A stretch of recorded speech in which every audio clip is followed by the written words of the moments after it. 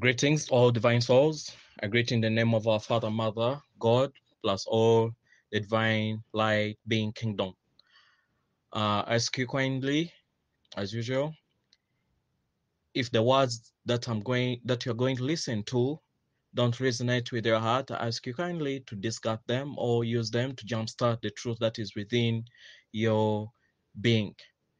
The letter for now is from the Arcturian group. It goes like this.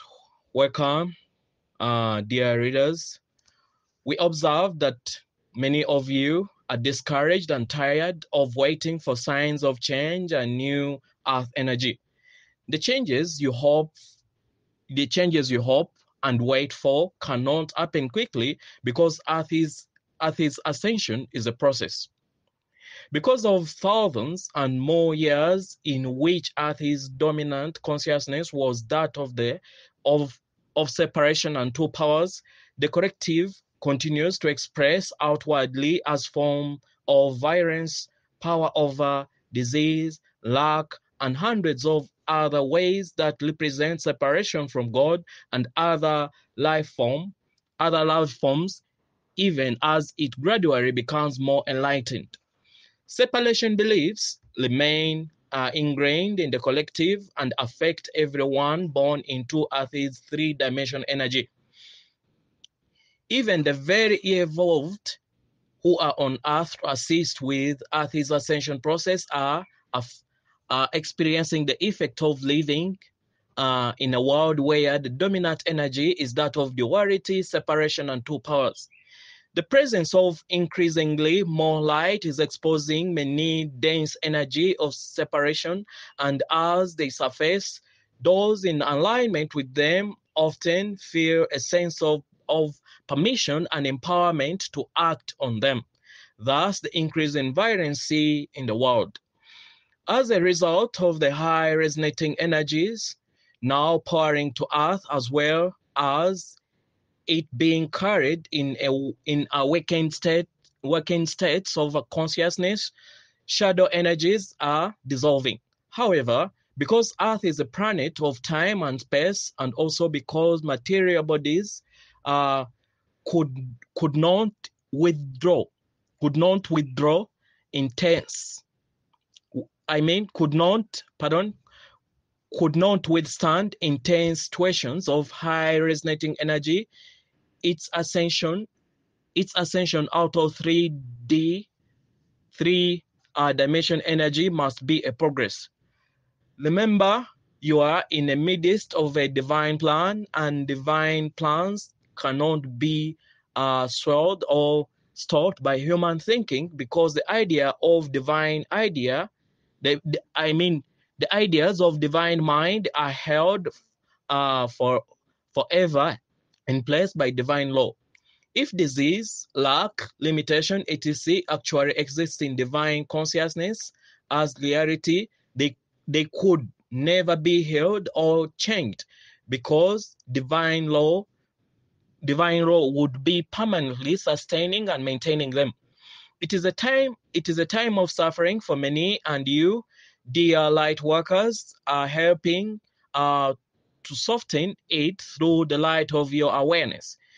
You need do nothing, because the light you hold in consciousness automatically lifts and awakens those ready and able to align with it. As humans, you have become accustomed to solving all situations through thinking and outer activities that are often necessary. However, you have evolved to levels in which your first step is to go within in the realization that consciousness is the real and only power, not human thought. The world sees appearances and judges them through filters of good and evil, old and young, male and female, lack and abundance, sickness and health, beliefs of duality that remain well established in the three-dimension system. Spiritual masters over the centuries have tried to explain this as being illusion, but most most thought this meant that everything on earth was erosion, and therefore conditions of pain and suffering did not really matter but could be ignored. What these masters were trying to tell them was that the earth, her people, and all life forms are very real, spiritually real, but that the way they are being seen and beliefs about them constitutes a state of erosion. As manifestation of creative divine consciousness, you are also creators. Just as source consciousness continues to express itself, individuals likewise express their consciousness, which is the one consciousness individualized, but conditioned with false beliefs. This is not a judgment. It is simply a fact. In reality, there are no victims, only those who, as of yet, do not know that they are creating their situations from the contents of their consciousness, because there is no unexpressed consciousness. God always has, is, and will continue forever to express itself as infinite form and variety. These forms are spiritual, but in lower resonating energy appear as material.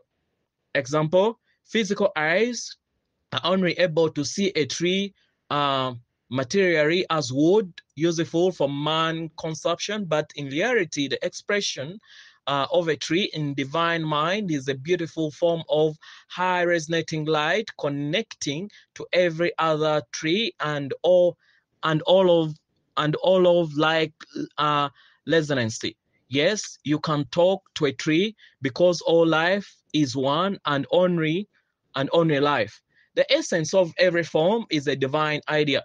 Something cannot be made out of nothing. Observe the blades of glass. Do you see any lack?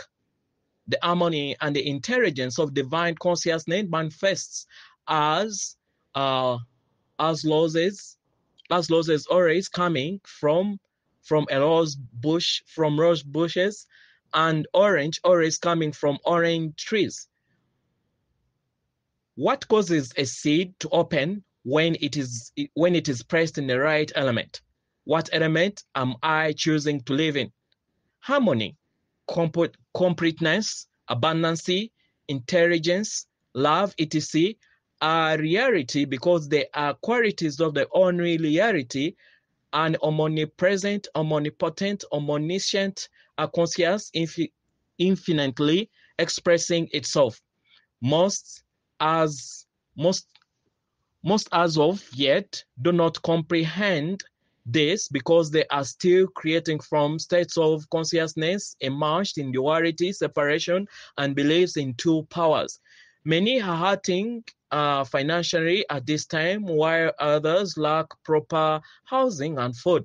Abundance is a quality of divine consciousness and therefore exists permanently as a divine law. Remember this with every appearance of lack or limitation.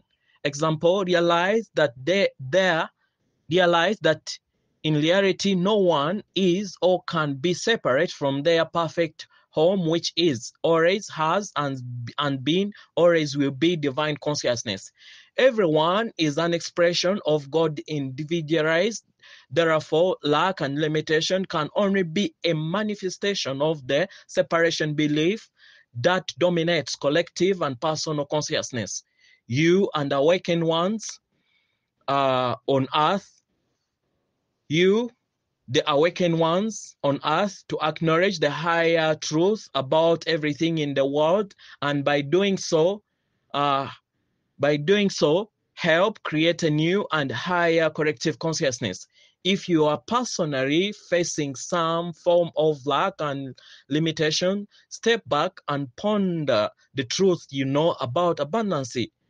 Take truth, not the problem, into meditation in order to attain deeper awareness of your belief about abundance, realizing that you were a God individualized, thus complete, self-sustained, and maintained. God knows nothing about lack and limitation. If lack was a part of divine consciousness, it would be permanent. It would be a permanent reality. Individuals create situations of lack through their consciousness of lack and limitations. Money is energy, and as such, can and does flow when and where needed, and often least expected. Supply is infinite. Supply is infinite spiritual completeness interpreted in three dimension energy as material and limited. In order to attain a consciousness of abundance, you must cease looking for persons, job, inheritance, husband or wife, or anything outside of self for it, and starting looking where it actually exists, which is within you. Yes, your good will probably come through one or more of these outer sources, but but but but is never from them, because humans do not have the abundance to give. Abundance is the divine quality. Acknowledging that you are a divinely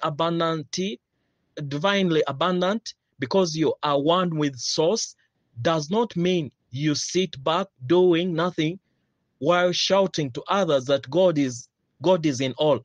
Rather, it means that if or when experiences of lack and limitation arise, you first acknowledge the truth about the abundance and then allow your intuition to guide your steps, which may appear to be ordinary and three-dimensional.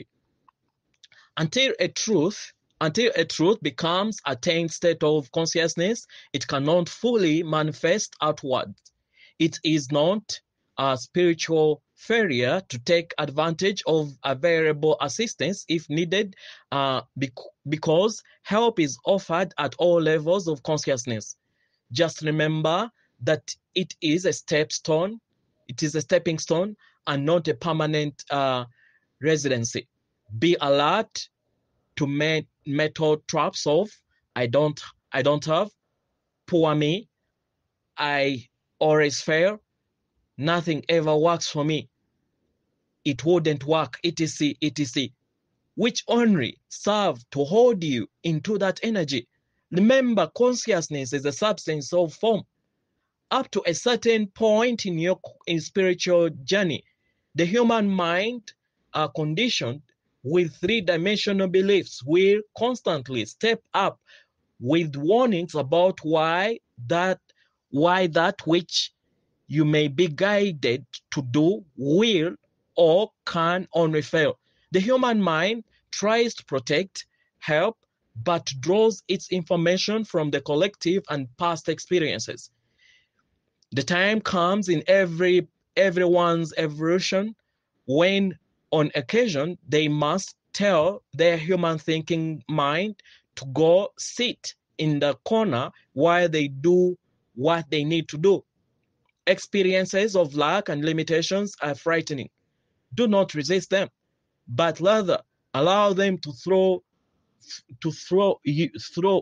through and out in the realization that they have only whatever they have only whatever power you have given them. Seriously consider opportunities that may present to you, even if they are not what you are imagining, hoping for. Situations that seem to just appear in your experience are often doorways leading to something new and better.